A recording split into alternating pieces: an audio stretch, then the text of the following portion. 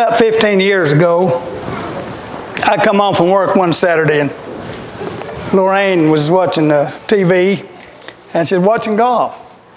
And I said, I didn't know you liked golf. And she said, I don't. But she said, I just changing channels and I saw this playing golf. And she said, I thought I'd watch it and see, I might start liking it. And I said, well, I've got some golf clubs in there. And I said, I don't go much. I said, if you want to use mine, you can. I said, there's a golf course about 10 miles below Decatur, down south of Decatur. She said, well, I think I'll go Monday. And I said, well, they'll even give you instructions. So she goes Monday, and I come home from work Monday, and I said, how'd it go? And she said, well, it went all right. She said, I'm going to go back again Friday. And I said, well, you taking lessons? And she said, yeah. She said, the instructor's already started with me. So I come home Friday. I said, how'd it go? She said, I must be doing real good, because he said, I've done all I can do for you. And so she said, I'm going to go tomorrow. And I said, well, I don't have to work tomorrow. I'll go with you. And I want to watch you. So we go up there, come to the first hole. And you have to drive the ball across the pond to get to the green. And she said, Roger, she said, I got to confess to you. She said, I've never been able to drive it over there. She said, I always hit it and it goes in the pond. She said, the instructor told me, said, since you don't ever get it over there anyway, don't use a new ball, a golf ball. Get one of your old scuffed up, dirty ones. And she said, that's what I've been doing. So she's walking toward to put her ball down on the tee. And she said, dear Lord, Roger's here watching me. He said, please let me be able to hit that ball over that pond. And the Lord said, well, Lorraine said, you're going to have to trust me now. And said, put that new ball up there. Put the new ball up there. You've got to trust me. So she puts the new ball up there and she starts to swing. He said, tell you the truth, Lorraine, I've been kind of busy and hadn't got to see you play. He said, stand back and take a couple of practice swings. So she stands back, takes a practice swing and starts to step up there. And he said, try that one more time. So she tries one more practice swing. And he said, Lorraine, put that old scuffed up ball back up there. Just teasing that. That didn't happen. I just told that little story because God does answer prayers. He might not answer the way we want it to, but God does answer prayers. And the prophet Jeremiah, back in the biblical days, he wasn't very popular because he was telling what God wanted him to do. What God wanted him to prophesy, he was telling them. People didn't like it, so they threw him in jail. And he had been prophesying that the Babylonians were going to overtake Judah and rule over them. So if you have your Bibles, turn with me. We're going to today want to look at his prayer. If you have your Bibles, turn with me to Jeremiah 32, 16 and 17. This is the prayer he starts out with. And then we're going to look at the answer, God's answer. Jeremiah 32, 16 and 17.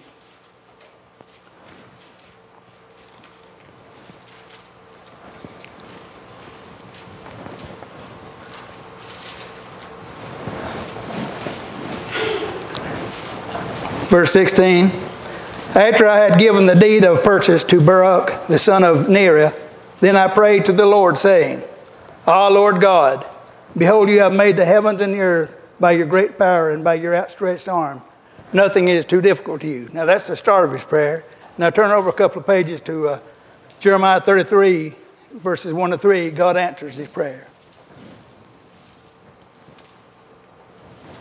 33, verse 1.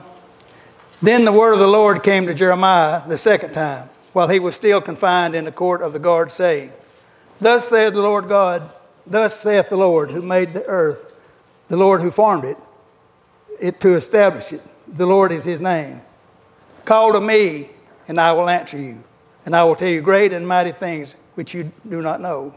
That's the key verse I want us to look at today. God says, call to me, and I will answer you. And I will tell you great and mighty things which you do not know. Let's pray. Oh, Father God, we're thankful today, Lord, that you do answer prayers. That we can have confidence when we come to you knowing that you're hearing our prayer and you will answer it. It may not be the result and the way we want it answered, or it might not be what we wanted answered, but you will answer our prayers. And we thank you for that, Lord. We thank you that we have a great God that loves us and cares for us And you can see the future. You know what the future holds. You know because you control it. You're in complete control, God, and we just thank you for it. And God, just help us to always turn to you and go to you in prayer. And Lord, I just ask, Lord, that you open our ears today, Lord, and Lord, let me not say anything that would hurt anybody's feelings or anything, but Lord, just to lift you up and just deliver your word and say what you'd have me to say. And we love you, Lord. In Jesus' name we pray. Amen. That's about to fall. In this verse, verse 3 is when we're looking at now. This is God's answer. God says, call to me. You know, he wants to hear from us. He says, call on me because he wants to hear from us. God wants to hear from us. He don't want us to go through life trying to live this Christian life on our own. He wants us to hear from us. He says, call on me. And he says, he wants to know our innermost thoughts, our feelings, our wants. He wants to know everything there is to know about us. He already knows them, but he wants us to talk to him about him. And God says, call on me and I will answer you. You know, do you really believe that God's going to answer you? Sometimes I think that we think, well, God, I know you're able, but are you going to answer me? Will you answer me? We know we've read about he's answered other prayers, but sometimes I think we feel, are you going to answer me? Will you answer me? But God will answer. I can promise you he will answer you one way or the other. God says, I will answer you. And he says, he might say yes, he might answer no, or he might say to wait. That's the tough one, the wait. That tries our patience when we have to wait. If he says yes, sometimes God answers our prayers right away. And sometimes he says no. Because he says no sometimes because it's not best for us. So God can say no and tell us no. But he knows what's best for us. Romans 8:28 says, and we know that God causes all things to work together for the good to those who love him, and those who are called according to his purpose. God says that he will tell us great and mighty things that you do not know. You know, as human beings, we're limited in our knowledge. We don't know. God can see the giant picture. He can see the whole picture. He knows it all. And we're just limited to our little, it's like working a jigsaw puzzle. God sees the whole puzzle completed. And here we are working at a piece at a time. And that's all we can see, one piece at a time. We can't see the future. God can. So sometimes he knows. He always knows. God is omniscient. It means all-knowing. He knows everything. There's nothing we can hide from God. He knows everything. I had read a story. I don't know if this is true or not. They say it is. But there was a small town in Texas. And they had a nightclub there. And it was drawing a lot of people to the nightclub. And there was drinking and going on. And he was going to add on to it, make the building even bigger. So the people in that town got together and for a week, every night they went and prayed that God would intervene and cause something to happen. The Friday night before it was scheduled to open, lightning struck it and it burned down. Now this is the catchy part. The guy that owned the building, the guy that owned the bar, had heard about them praying for God to intervene, and he takes it to court. And he sues the people in the church, saying that they caused it to burn down because they were praying. And the people from the church get to a lawyer, and they say that didn't have nothing to do with it. So here the judge is sitting up there, and here's what he says. He says, I don't know how I'm going to decide this, but it appears from the paperwork we have an atheist bar owner who doesn't believe in God, but believes in the power of prayer. And we have a church that does believe in God, but denies the power of prayer. So I don't know how he decided that case, what he said to do. But here the atheists don't even believe in God, but he's suing them because God caused it to intervene and caused it to burn. And the church said, no, our prayer didn't have nothing to do with it. Why were we praying then? Why were they praying if they say their prayer didn't have nothing to do with it? But it's just... but God is concerned with everything we're concerned with. You know, He's concerned about our dreams, our wants, our needs, our hurts, our pains. God is concerned. God wants the best for us. I think a lot of times we think that God is an old man. We think He's like an old man up there and He's just waiting for somebody to punish. I'm going to punish them for that and that and that. God wants what's best for us. If He punishes us, it's because we're doing something we shouldn't be doing, and He knows what's best for us. We got to know that God wants what's best for us. We need to believe that God is able to answer prayers. Ephesians 3:20 says, now to him who is able to do far more abundantly beyond all that we can ask or and think according to the power that works within us. God can do anything. He can do anything. We can't put God in a box and limit him on what he can do. God can do anything he wants to. He fulfills his desire and his will. And there's nothing we can do to stop it. The secret to an answered prayer is to pray. You know, that's a resource that we have. And it's a blessing that we can go to God in prayer. In the Old Testament, in the old days, in Old Testament times, people have to go to a tabernacle and go through a priest. And a priest would go in for them. And then it brings sacrifices and sacrifice goats, lambs, and different animals. But since Jesus died on the cross, he's the Lamb of God, the perfect, sinless Lamb of God. And now we can go directly to God because of what Jesus did. And that's a privilege that we need to do more of. I think too many times, David Jeremiah once said, he said, I've never, in all my years of ministry, I have never had anybody come to me and say, Pastor Jeremiah, I've got a problem. I think I just pray entirely too much. Because you can't pray too much.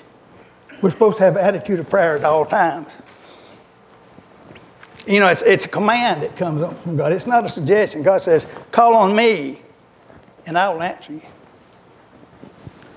It's like someone saying, you know, if an important person, like a governor or somebody important, would give you their phone number and says, anything come up, you call me. Well, we'd jump on that, wouldn't we? But here we've got one, a God that's almighty, all-knowing, almighty, gives us that same invitation. Call on me and I'll answer you. And he's far more powerful than any governor or any president or any politician. So we need to take advantage of that. Call on me and I will answer you. He gives us that promise. He says, here's my number. Call me and I'll answer you. No problem is too big, and no promise is too difficult for God to answer. Paul tells us to pray without ceasing. Now that doesn't mean that, pray without ceasing doesn't mean always be mumbling a prayer, or it means to be in the attitude of prayer. Be in touch with God and in a second's notice be able to say, God help me, or God thank you. It's being in that attitude of prayer. It's not going around mumbling prayers all day long. It's just being in that attitude. We should be like, as normal as breathing is to us, we should have that same attitude toward prayer. Just be in touch with God and think of him at all times, and knowing that he's there listening, waiting on us to it. In this text we just read, Judah had come under captivity of the Babylonians, and Jeremiah was praying to God. 32:17 he says, O Lord God, behold, you yourself have made the heavens and the earth by your great power and by your outstretched arm. Nothing is too difficult for you. There's nothing too difficult for God. God is omniscient, omnipotent, and omnipresent. He knows all, he sees all, he's all powerful, and he's here everywhere. He's everywhere. He's everywhere all the time. And he can be there, he can be here, and he can be in Texas, or he can be everywhere all at the same time. He is everywhere at the same time. It's our little infinite minds can't comprehend that, but he is here. He's everywhere. He says, where two or three are gathered in my name, there I am amongst them. So he's here right now. You just have to imagine. It's not imagination, it's knowing. You just have to know that he's here, and he's available to listen to us. No problem is too difficult for God to handle. Jeremiah said, O Lord God, behold, you yourself have made the heaven and the earth by your great power and your outstretched hand. Nothing is too hard for you. Jeremiah is really saying, Lord, if you can make the universe, the stars, and all the heavens, then you can handle my little problem, whatever it is. You're able to handle it. God cannot lie. He keeps his word. It's impossible for God to lie. So we can trust in him and trust him to answer our prayer. Paul exhorted Pastor Timothy. He said, let your request be made known to God. James declared, you have not because you ask not. You know, too many times I think we're like, you've been in the buildings before where they have a little glass thing and on it says, break in case of emergency. I think sometimes we do God like that. We don't talk to him or pray to him unless an emergency comes up, and a lot of times we don't even go to him then. That should be the first place we go. Not just in an emergency. We should talk to him when things are going good. It's easy to talk to God when things are going good. But when things are going bad, a lot of times we get down. But that is the first source. That's a great source, and that's who we need to go to. Take it to the Lord in prayer. I'll read you a couple of Bible verses. It says, 1 Thessalonians 5, 16 and 18 says, rejoice always, pray without ceasing, give thanks in all circumstances. Well, that's a tough one. Give thanks in all circumstances. For this is the will of God in Christ Jesus for you. 1 John 5 and 14, this is the confidence we have in approaching God, that if we ask anything according to his will, he hears us. And 1 Chronicles 7 and 14, and how we need this, how as a nation, how we need this.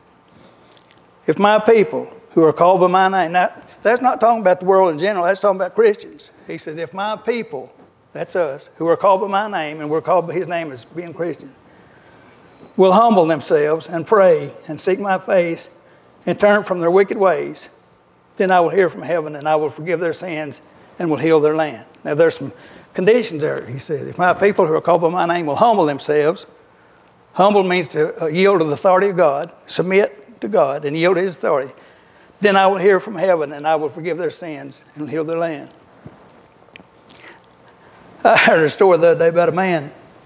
He had a little single-engine airplane, and he was flying, and he looked down at his gauge, and it said empty, and his plane started sputtering.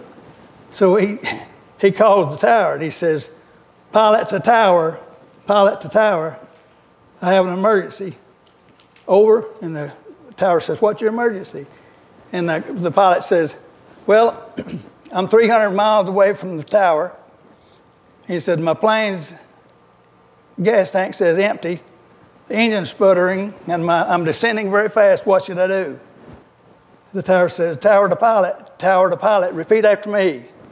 Our Father who art in heaven, hallowed be thy name.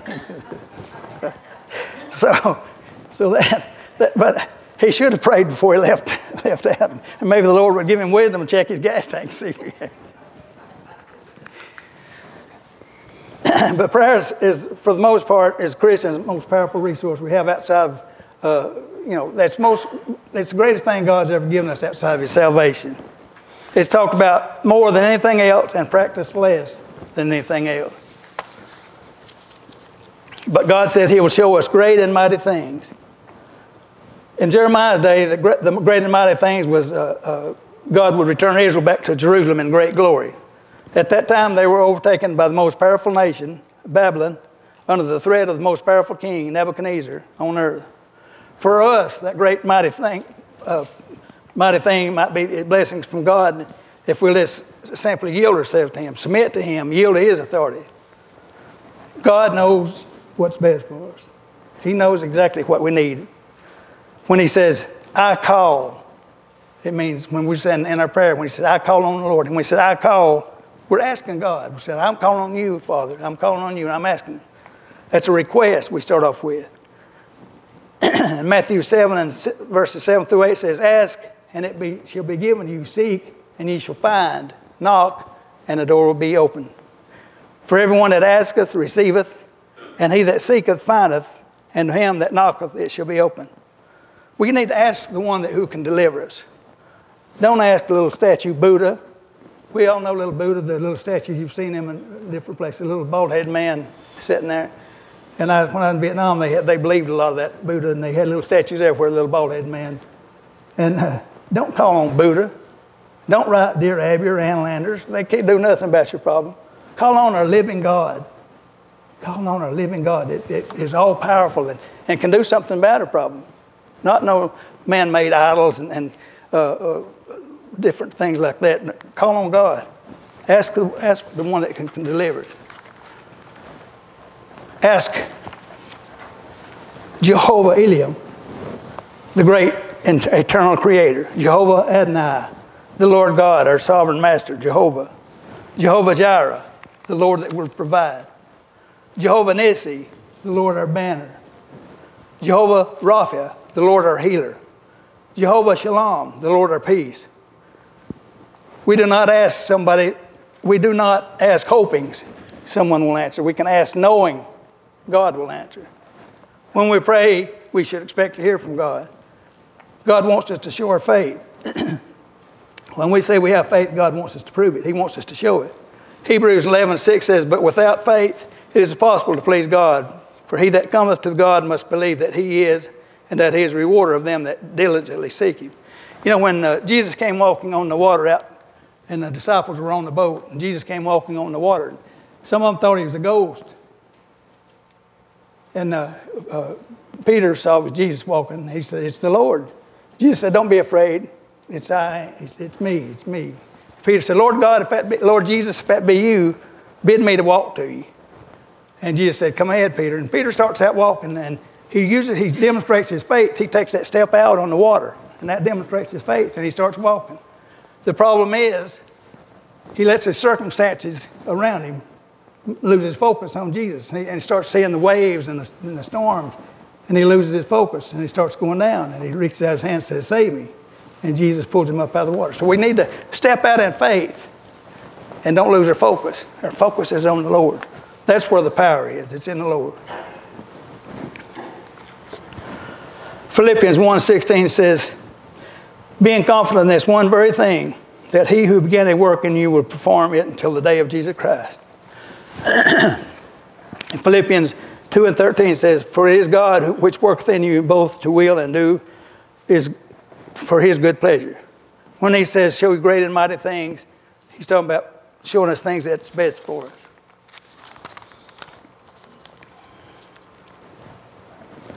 God's promise was true. Jeremiah was in prison, but his life was in hearing and speaking the message of God. Even in the pit, he was able to talk to God. God will speak to us if we'll only listen. He has given us his word, and he has given us his Holy Spirit to be able to discern and keep it. Even when we read the Bible hundreds of times, if we keep on reading the Bible and studying God's word, I've never opened it up and read to any amount of times something that I've seen before and read before, but something different comes out. God will bring something that you could read through this Bible 100 times, and every time you'd see something different. It's a living word of God, and there's always something comes out of there. You'll never be able to close it and say, well, I don't need it anymore. I've read it. Every time you open it, there's something different comes out. Prayer is the most untapped resource that we have. I think it's the most untapped. I think we all need to work on our prayer life. I know I do. We need to be committed and don't quit and don't give up. And we feel like it's only when an emergency comes along. But the Bible says pray without ceasing. Our prayers should be prayed with a purpose. You know, too many times I think we say a general prayer like, oh, dear Lord, I pray for the missionaries, or, oh, dear Lord, I pray for the lost. Sometimes we need to make it personal. If you know a missionary's name, say, I pray for certain missionary. Or somebody that's lost, make it personal, and pray the name. That way we know when God answers, like you pray for a person to be saved that you know and you love, and pray that the Lord will save them, and they come to Lord Jesus Christ and are saved, then you'll know to give God praise and glory. You'll know that that's happened. But so make it personal. Don't just make all your prayers general. And I mean, it's right. It's good to pray for all the missionaries and pray for a country and all that. But sometimes we need to make it personal. Make it on a personal level. And pray with persistence. Now, there's a difference in saying a long prayer and persistent prayer. Persistence means pray continually over. Don't just give up. Don't just pray one time and quit. Just pray with persistence. Jesus taught parables about praying with persistence. Be persistent in your prayer. Don't ever give up. I read a joke a couple of years ago about a little girl was watching her grandmother at night. Her grandmother was putting on the cold cream on her face, and the little girl was standing there watching her. She said, Grandma, what are you doing that for? What are you doing? She said, honey, I'm putting this cold cream on to make me beautiful. And about 5 minutes later, she takes a tissue and takes it off, and the little girl says, Grandma, you giving up already? So we need to be persistent in our prayers and don't ever give up. Oh, goodness gracious, these people prayed for me for years. And I'm sure there's a lot of people say, boy, that's wasting prayer. Because I'd turn from the Lord and living my life. I was doing it like Frank Sinatra said, I was doing it my way. when I should have been doing it his way. But prayer paid off all those years of praying. So God brought me to my knees and humbled me. And I thank him every day for it. Every time now I see somebody that's out doing something they shouldn't be doing, I think, but by your grace, God, that could have been me. We need to stay humble before Almighty God. And don't ever give up from praying. Lord and I can answer this morning a special prayer.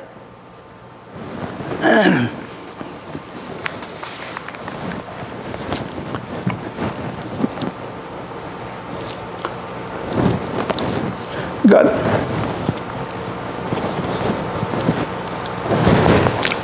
our son, my stepson, Lauren's son, but he's the same as mine. He had a stroke about 3 months ago. He got saved. Sometimes God uses strong measures to humble us and bring us down. Now, thank God he's in church every Sunday night, and every Wednesday night he won't miss. He gives God praise all the time. So don't ever stop praying, because God is faithful to hear our prayers and answer our prayer. So we need to pray with persistence. There's examples in the Bible of people praying, being persistent in prayer. Hannah prayed for a son. And she cried out to God, said, "Oh God, give me a son, and I'll dedicate him to you. Give me a child, a son, and I'll dedicate him to you." God answered that prayer, and she had Samuel, a great prophet of God, and she dedicated him to God. Elijah prayed that Queen Jezebel had sent a bunch of people out to kill Elijah.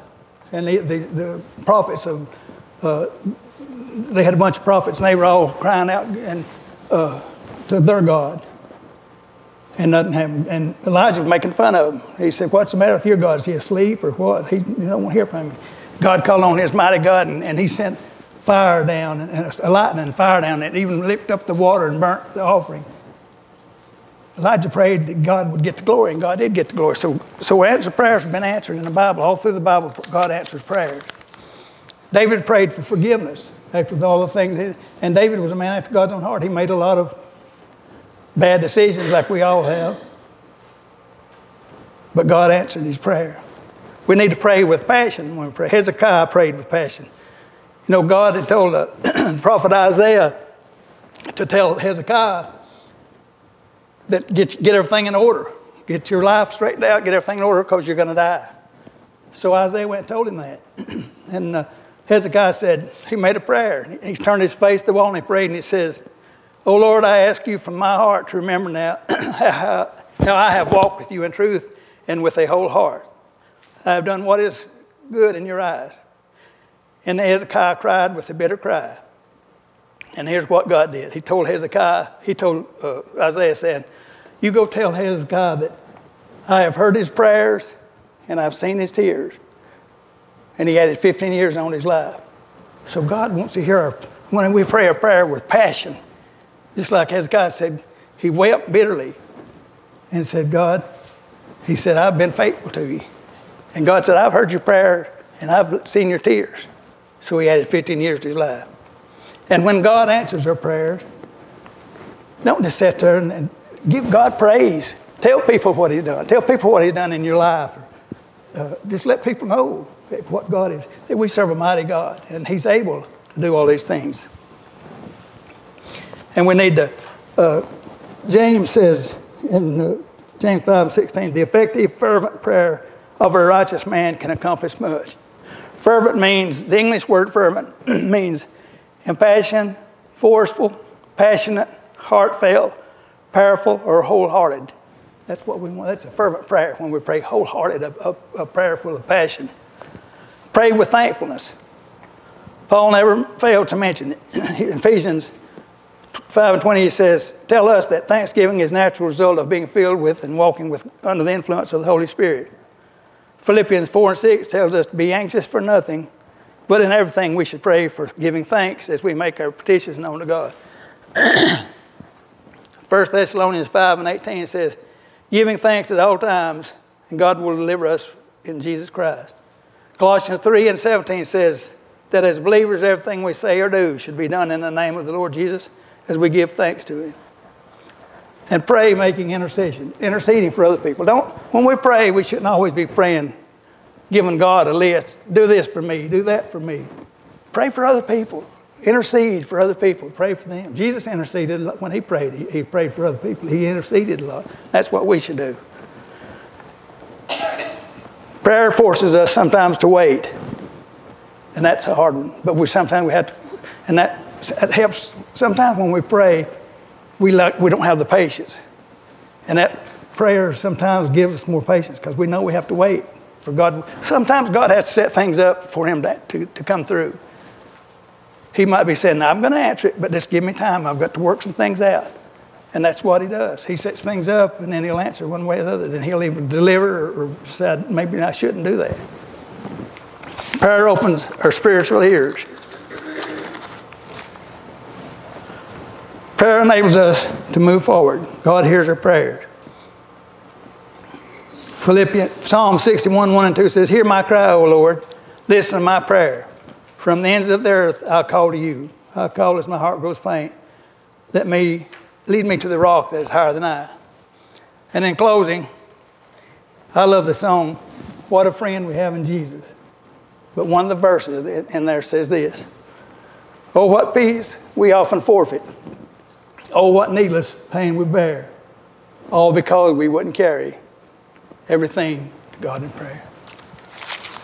If you have any need this morning or any special need, or if you're in need of salvation, if you haven't trusted the Lord God, the Lord Jesus as your Savior, and you need to be, and you want to, we're going to have the musicians come and give an invitation, sing a song, and invite you. The altar is open.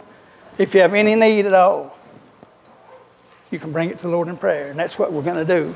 We're just going to have if you will, stand, if you're able to stand, and we'll sing a song. And if God has spoke to you in any way and you need anything, these altars are open. Hymn number 347.